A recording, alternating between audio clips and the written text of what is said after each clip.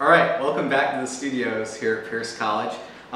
We come from the printmaking lab today to go ahead and continue on our last lecture, which was the dry point etching lecture. So today what we're going to do is we are going to talk a little bit about how to enhance some of your printmaking techniques. And we're going to be using a technique called Chine collé.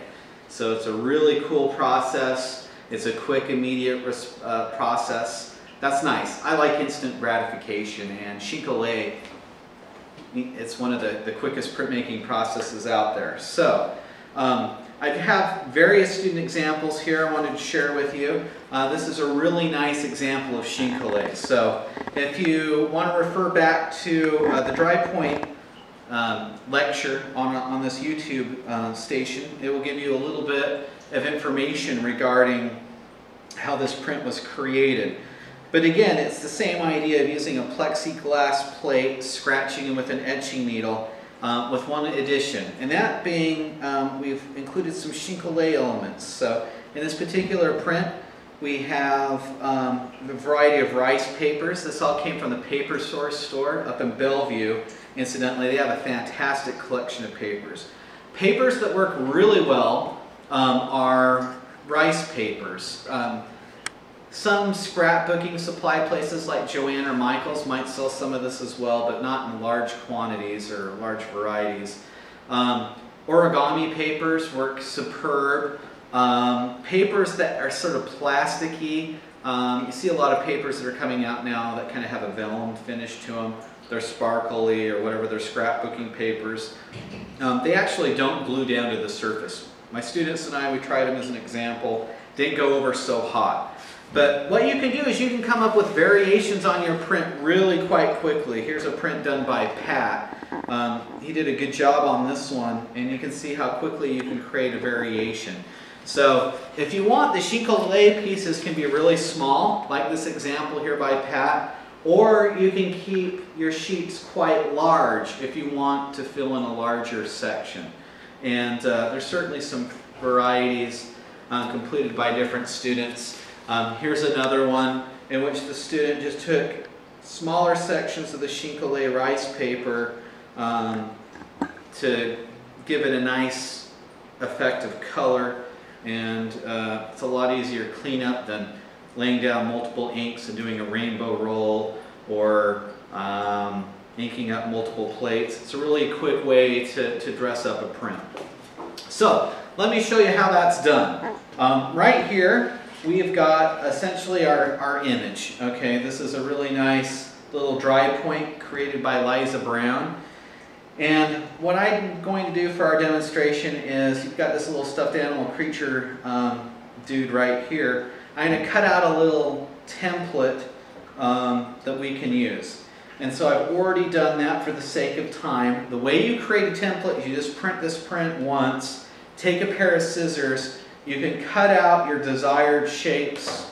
You can create a little template guide. So in this case, got a nice little template guide right here that we can put over our image. And so what I'm going to do next is I'm just going to take a sheet, this very nice rice paper. I think it's meant for origami. Again, I picked it up at the Paper Source store in Bellevue. So if you're by a Paper Source store, they have great papers. Utrecht, Dick Blick, some of the other art supply houses, Daniel Smith, they might sell papers like this. But Paper Source really had the most extensive location. You can use an X-Acto knife on a self-healing mat if you want to get really precise shapes. For the sake of this demonstration today, I'm just going to go ahead and keep it pretty simple here, and we'll just use the scissors. That's another thing about Chine collé. I mean, you can be fairly creative with it. You don't have to necessarily be exact, or even for that matter fill in a shape, but you certainly can just experiment, because it's such a quick process. We'll go ahead and cut this monster's mouth out here real quick. So this will give you an idea of how you can create a template with an existing print. So one does have to, end up getting sliced and diced for the cause, but not a big deal. That's the beauty of printmaking. So now that I have the form cut out, I've got a brush right here, cut off my template. I'm going to use nori paste. You can use Yes paste, you can use nori paste. I really like the Yasutomo nori paste. It's really nice quality buckwheat paste. It's archival. I usually take a little bit of the nori paste in the lid with a little bit of water and mix it up, because on its own it's just a little thick. So with a brush, I'm creating just a little bit of glue, which I'm going to use to spread across the back side of my paper. Now I want this side to show up on my print. So what that means is I'm going to apply the adhesive glue on the back side of the print. I'll show you why this is important. Once in a while I'll have a student do this in reverse, and it's pretty hysterical, assuming you're not them. And it actually fixes that paper not onto the Chine piece of paper, not onto their piece of paper, which is their ultimate goal, but sadly they find that it rests on their plate. Okay, so we want to make sure that we're gluing the back side, the side that's facing up towards the paper, okay, and not the plate side. So now that I have that glued with a nice layer on the back, I'm going to position it on my plate right where I want it to print. At this point, I already have this inked. If you need a refresher on how to ink a plexi dry point plate, go ahead and refer to the same lecture on this YouTube station and look up dry point etching and you'll find the lecture.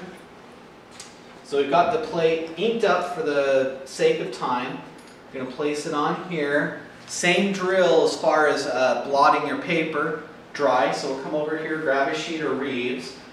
I'm again using 140-pound Reeves BFK printmaking paper. There's a right side and a wrong side. Both sides will print, but one's a little bit better. You want to avoid the screen side and print on the more textured side. The screen side's a little bit smoother. You want the side with more pulp. So what we're going to do then is simply lay our paper across our template. Okay, so we've got that nori paste facing up towards the direction of the paper.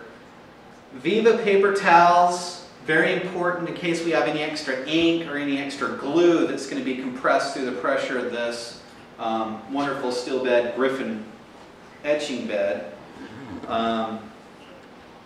That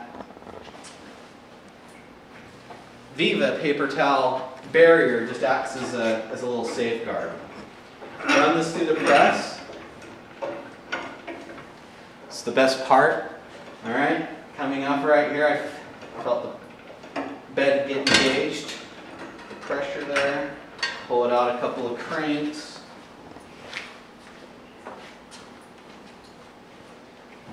Pull up your blankets. You get to, thankfully, reuse these Viva paper towels, so go ahead and save them. Looks like in my anticipation of a great Chine print, I need to go just a little further. Let's engage that blanket further. All right, so here we'll have our finished product. Okay, so you can see the Chine and the dry point etching combination. So this is a really fun project. I encourage you to pull multiple editions or examples with the Chine. Use different paper patterns and different shapes. Again, if you don't want to register to a small template, you can print one sheet of paper across your whole print. So possibilities are endless. It's a lot of fun. Get excited. Get your scissors out. go find yourself some cool origami paper and get to town working on Chine collés. All right, till next time, this is Pierce College Printmaking Labs. Thank you very much.